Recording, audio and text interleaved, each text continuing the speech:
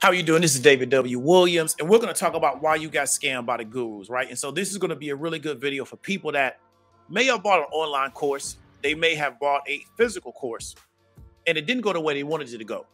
And so then now they're that audience of people that are on the internet. They're very disgruntled. They're mad about everything. They're calling everybody a scammer, yada, yada, yada. And we want to kind of understand, right, why these people stay in the position that they're in. And if you're that person, this is going to give you an understanding of why are you so mad and salty about everything? Why are you supporting people that are just going to keep you in a mad, salty position? And really nothing's going to change about your life. And we're going to kind of talk about that until you do certain things. And so I think maybe you may be dealing with a lack of awareness, right? It's designed to help the person that wants to be empowered because they want to make more money. They want to feel a sense of power and direction in their life because they don't have somebody dictating them how much money they're going to make, every year, year in, year out. And the person that doesn't like the fact that they got to take away so much time from their family, they're telling everybody they got to come back to work to make the money that they want to make. However, you got to be the type of person where you want to put the time in, you want to be consistent, you want to learn, you want to apply yourself. It's not an overnight thing. Now, me just saying that, I've pretty much cut 95% of the audience off. Why? Because I told them that there's a requirement to be successful in this particular thing outside of you just buying the thing. And that's really going to speak to what we're talking about. Many people have to ask themselves this question. When I bought this particular online training, or when I went to this online training, what skill set was I going to develop to be successful in the training? Because in this environment, right, most people are going to be successful making money in this environment because they have two things. They have the right skill set, and they have a skill set that the market actually desires. And that can also be situational and also can be based on the time period that you live in. So let me give you an example. 100 years ago, a blacksmith, or there's another word starts with an F that they call it overseas, right? That person will be very valuable in the community. Why? Because we need somebody to make sure that our horses have good hoof health, because we're a horse-driven society, right? So, you can't have horses in bad hoof health. It eventually will destroy the horse. You have to, essentially euthanize it. Then you'll be running through horses, which can be very expensive, and it can not allow you to really do what you want to do as a community, right? So blacksmiths were in premium. These people are very valuable to your community. You wanted to keep them in your community. You wanted to keep them happy. You want to keep them well fed. You want to keep them comfortable so they can continue to provide for your community, right? In 2023, we no longer need a blacksmith. However, a blacksmith is also very skilled. So if you become a blacksmith in 2023, you have a high level of skill, but the market currently right now in America probably will not value your skill set, right? However, if you become a mechanic, you're very skilled, and the market currently right now will value your skill set. If a mechanic isn't making any money in this society, is because probably they don't really want to make money, or they have bad work habits. They're late to work, they're drunk, they don't have good follow-up skills, because the skill is very much in demand, and people also will pay for your skill set because they need their car. They need their car to operate so they can go make money. Many people, when they take these courses, they're being sold what they really want. What do they want? I don't have to develop a skill to make money. The only reason that resonates with you is because that's what you wanted. So when I explain that you have to apply yourself, you can't look for overnight success. You got to be willing to be diligent in getting the success you want. That automatically tells people, I don't want to pursue this because why? I don't want to develop a skill. Because let me explain to you what can be a skill to you. You learning how to control your impulses can be a skill to you. If you can't control your impulses, you won't be a successful trader. However, if you have bad impulse control, you walked into trading with bad impulse control. Now, you having bad impulse control and lacking that skill is negatively impacting other areas of your life. You've never figured this out. You now learn trading academically, but you never developed the skill of impulse control. Impulse control, see, this is where people get the mistake. Impulse control can exhibit itself in multiple ways. It can exhibit itself sexually. It can exhibit itself in behavior patterns, social behavior patterns. It can exhibit itself in food. It can exhibit itself in drugs. There's a lot of different ways it can show up. So you can be a person to where you don't have good food impulse control. It's not about food. It's about a lack of impulse control that shows up in food.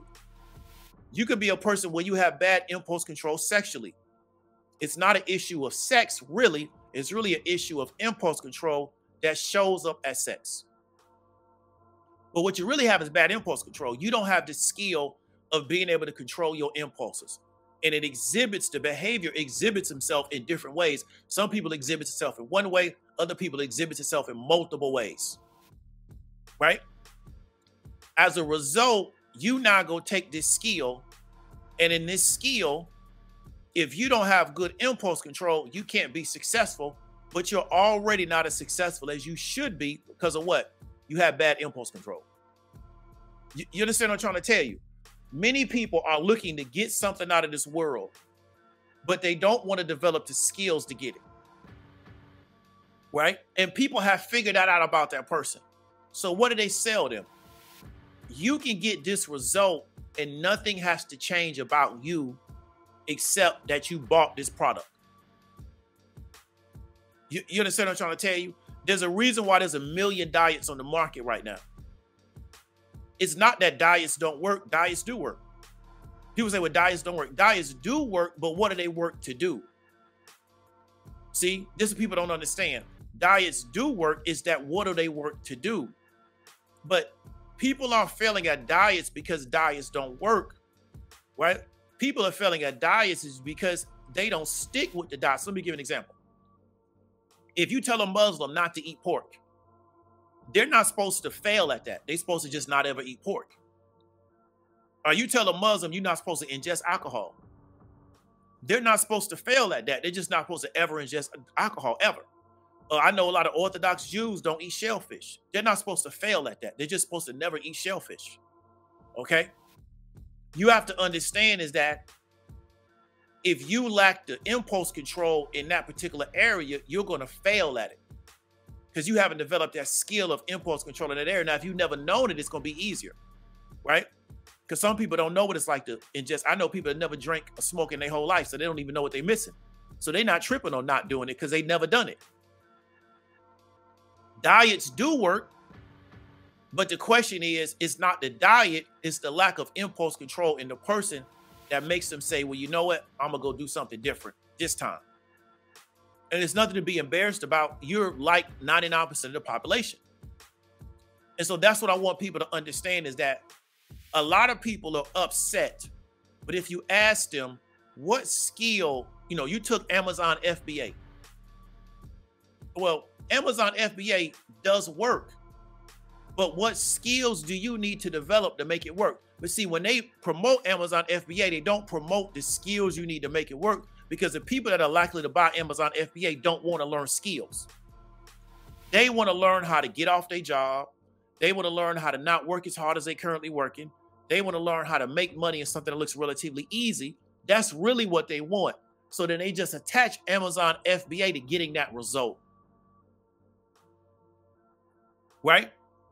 So many people will tell you, I got scammed by this guru. I bought an Amazon FBA course and it was nothing. My question is, why did you buy the course? What were you looking to get? What result were you looking to get out of the course? Second question, what skills were you looking to develop to get that result? And many people will all of a sudden they'll freeze and won't be able to answer that question. They don't want to be honest about what result they were really looking to get. And then they don't want to tell you that I wasn't really looking to develop any skills, right? Many people's skill on YouTube their skill is watching YouTube and commenting. They don't have a real skill beside that. Their life, the way they make their money to support their day-to-day situation is really not because they're highly skilled. There's a difference between being highly skilled and being highly educated. They're not the same thing. A lot of people are confused between the two. You can be educated and skilled, right? It's hard to be skilled but not be educated, but you can be educated with very little skills. Then, even if you're skilled, does the market currently at this time value your skill? And these things can be shifting all the time. You may have a hell of a run the first 20 years of your skill set. And then because of changes in the particular market, and changes in the economy, your skill set may not be as valuable as it was the first 20 years. And it is what it is. So let me give an example. A lot of y'all, especially younger people, don't know a lot of these big guys, these guys with these big sports platforms, they were writers at one time. Most of these guys were writers. They were journalists. However, the market doesn't value print media the way it used to. So they had to change their skill set. They had to learn how to do videos and start talking and build audiences using visual media. They couldn't do it doing print anymore. Why? Because nobody was reading anymore.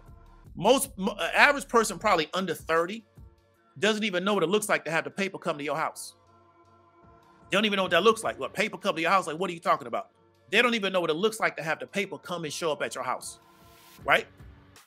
Well, a lot of these older sports guys that got big platforms now because they've been in the industry for so long. So as an industry transition, they already had their network built. They initially made their living writing, putting pen on paper. Then as the market started to change, what skill became valuable? You can build an audience online, or you can build an audience on television using that visual medium. That became the skill that people started to value. So then the people that couldn't transition got left behind, but the people that could transition, they was able to transition to this new space and all of a sudden become valuable again in sports media. Right? Just because you have a skill today does not mean that the market is going to value your skill 5 years from now, because market conditions change. They do, they change. And I'm not a fan of Skip Bayless, but I give him a lot of credit because as an older person, he didn't stay stuck in his lane. He saw the change and he changed with it. He realized the market is going to all visual. It's not going to, people don't know, a lot of young people don't know Skip Bayless is really a writer. He's really a writer. But he realized early 2000s, this whole thing is changing to just being all visual. So I had to learn how to communicate verbally and to build a narrative verbally and pretty much do the same thing I was doing as a writer, but do it now verbally, be comfortable on the camera. Skip does his own. He one time was doing a lot of Twitter media. He one time had his own YouTube, similar to Shannon Sharp. He's invested a lot in becoming this new person, really reinventing himself. He had to develop a new skill. He could not stay stuck in, I'm a writer, that's all I'm going to do. He could have stayed there, but the world would have moved on without him. Right? So Skip had to go develop a new skill. Many people, so let me stay there. Skip didn't go for, I'm going to teach you how to build a social media following, but you don't have to develop a skill to do it. All you got to do is buy my course. Skip didn't go for that. Skip learned the skill of communicating via the internet, via television. He learned that skill, got very good at it. He's Fox's #1 guy. He makes the most money on Fox. Right? So he became a big time writer and then became a big time sports guy on television, also on the internet. He's Fox Network's #1 guy in sports. Guy makes a lot of money to do sports. He's a double-digit millionaire. He gets paid to do sports. Many people have to accept they don't want to develop a skill. For whatever reason it is, they may be tired and feel like I don't have the energy. I have a lot of tech people tell me, man, you take 6 months to a year, maybe a year and a half, and you go get your tech situation right, you can go back in the market, make easily start touching $100,000 a year. But it'll take you 6 months to a year, you just buckling down and studying, and applying yourself. That's what it'll take. Many people will not spend the next 12 to 16 months developing a new skill that's going to pay them 100 grand. They won't do the next 2 years. Because why? I don't want to develop the skill. I want to get it because I purchased something. Many people think their financial success and the freedom that they want is going to come just like I went to the store and I bought a product. So they think it's like I go to the store, I buy a honey bun because I want something that tastes sweet so I can feel good. And I pay for the honey bun. They give me something that tastes sweet and now I got my emotion fulfilled. And they think buying online or skill-based education is the same way. Now, they didn't put that requirement on the college, but they do put it on online course creators. They don't hold the college to that, right? Because often the college will educate you but give you no skills. So many people go to college, get the education, and go into the workforce, and then what do they got to figure out how to do? They got to figure out actually how to go do their job. So now they got to get trained on the job because they never developed a skill. They just went and got an education, and they don't know. A lot of people still don't know the difference between the two. So many people see buying online education as buying a honey bun at the grocery store. So they think the purchase means they have received the benefit of the product. They don't understand you've been given a set of really curriculum, and you now have to go develop the skill. If somebody gives you a real estate course, you still got to learn how to do real estate. Still got to learn how to network. You got to learn how to negotiate. You still got to go develop the skill. You buying the course don't mean that, you know, in the next 60 days, you're going to make $100,000 a year. Right? And so people often, because they don't value skills, they don't value paying for anything. See, people value the status of the college more than they value skills. Because if I'm going to give you a skill that's going to allow you to make $5 grand this year, $5 grand next year, $5 grand next year, $5 grand next year, or even more, how much should I charge you on the front end? So if you develop this skill, in 2 years, you make $5 grand, and really you could make more, but let's say in 2 years, you make $5 grand. How much should I charge you for that? Because after you pay me, you never pay me again. But you got to go develop the skill. So either you're going to develop the skill in what you pay somebody up front, or you can develop the skill in the hours that you spend trying to figure it out on your own. But you're going to pay somebody. Somebody's going to get paid, or you're going to stay stuck where you're at. And many people don't understand that. And then what they do now is you can build a big audience telling them that everybody's a scammer. But the person that's telling you that, their skill is building a big online audience. You don't have that skill. That's why you're watching them. They're skilled in getting your attention. You don't have that skill. That's why you watch them and they don't watch you. And they're giving you what you wanted, which is why you got in a problem in the first place with the guru, because the guru figured out what you wanted. What you want is, I want a result with no work. Then what you also want is, I want other people to be to blame for my situation. You can't bring to me no information about somebody being a scammer. I know the real scammers. I just got on a live stream talking about Carvana. So I don't care about these little internet people. That's not even really like a real situation to me. Right? I'm looking at whales. I'm looking at big Florida Marlins. I'm not looking at minnows. But that's what, you know, if you in the minnow side of the game, then the minnow's important to you. I'm not in the minnow. I'm not in the low end of the pool. Right?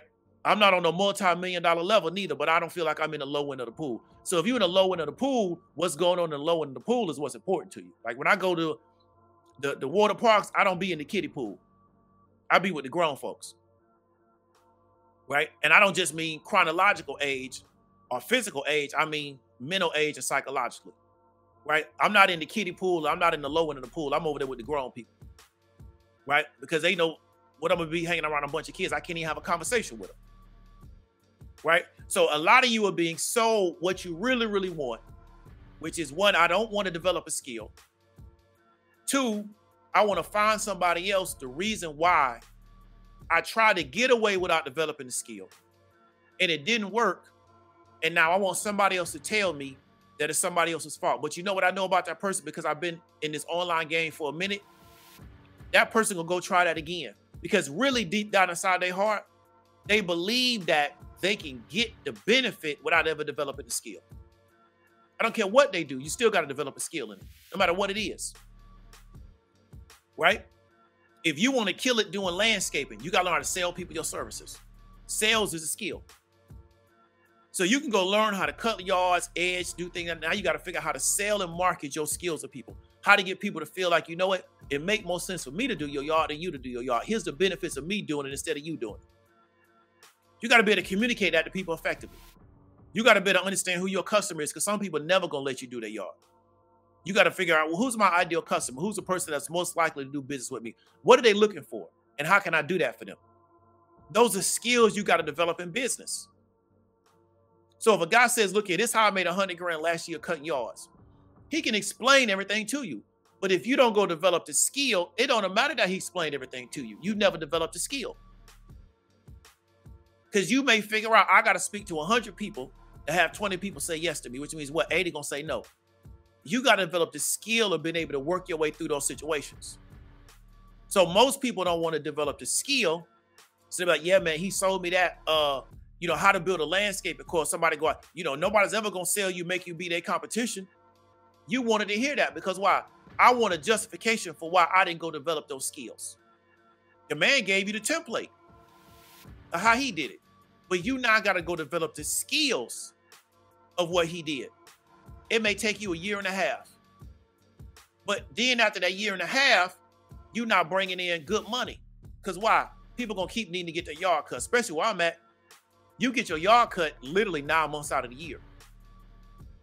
So once you get the clientele base and you can keep them, you're just going to keep making money. Your goal is to get everybody in one area. So you try to get the whole block.